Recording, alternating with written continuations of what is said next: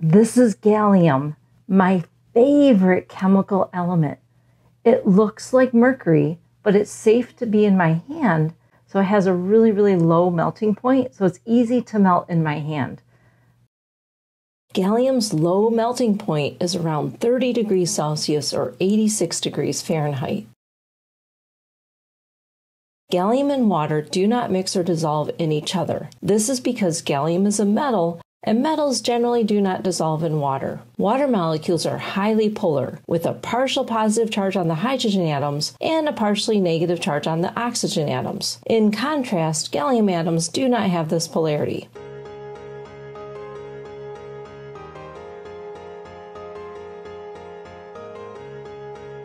Paper towels are made of cellulose fibers, which have a strong affinity for water.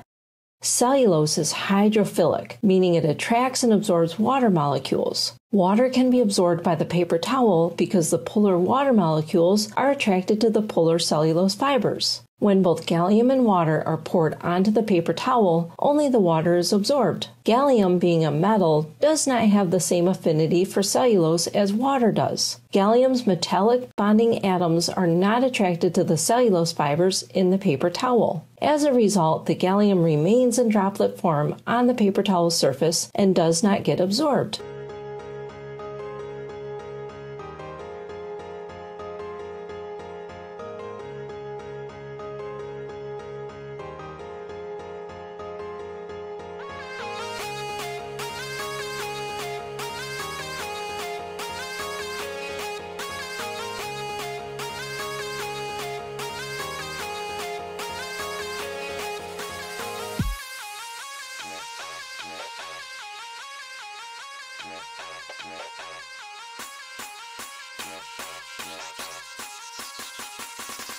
It's a 16 buff in the dark.